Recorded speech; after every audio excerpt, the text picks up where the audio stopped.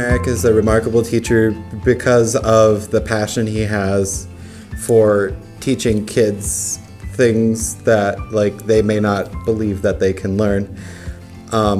He doesn't teach easy classes. There's no easy Mr. Merrick classes. They're tough, and he knows that, and he's aware of that, but he's still going to challenge us. He's not going to take it easy on us just because it's a harder subject to learn. He wants to get us ready for college if we choose to go, or life in general. When I first met him, I said, man, this is a charismatic, wonderful individual.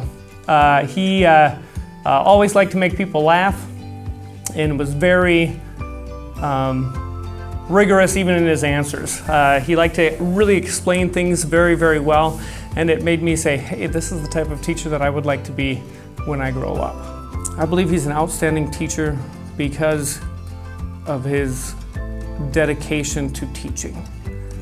He will change his way of teaching just because he needs to get a hold of these students.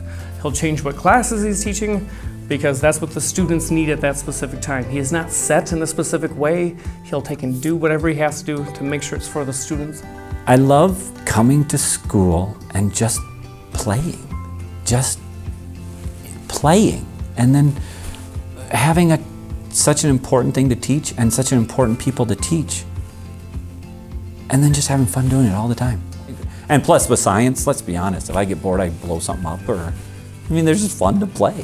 So it is just about the perfect job. He definitely cares about each individual student and where they're at.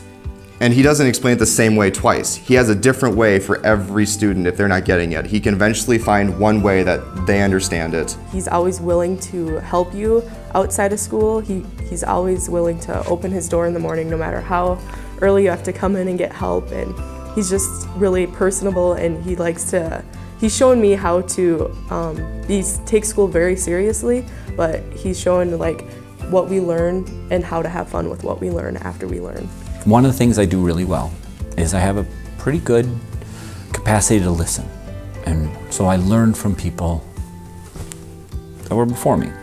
And one of the best advices I ever have is what you do isn't as important as what they get. He motivates us to succeed in and out of high school. So while we're learning, he still really wants us to succeed. I think that he's committed to his community. And in a day and age now where teachers can choose to go wherever they want at any time because of the shortages we have, Pat has committed himself to this community, to his church, this school, the kids. Take pride in what you do as a profession. Don't ever let anybody say, oh, you teach? No, you have no idea what I do. I am highly educated. I have degrees upon degrees that I don't even put out anymore. I am really good at my job. I take incredible pride that I am the one that influences the next generation.